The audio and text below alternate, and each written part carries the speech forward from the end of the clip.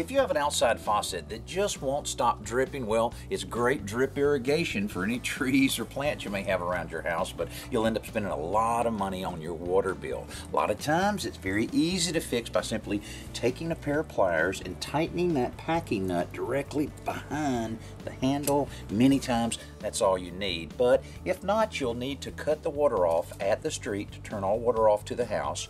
Then back that same nut off and remove the handle and the stem. You'll find a washer right on the end of that that's probably compressed or damaged in some way. Just simply remove the screw, take the washer off, and replace it. And when you buy that washer, maybe pick up a couple extra ones. They're very inexpensive, and you'll have a few spares if this kind of thing happens again.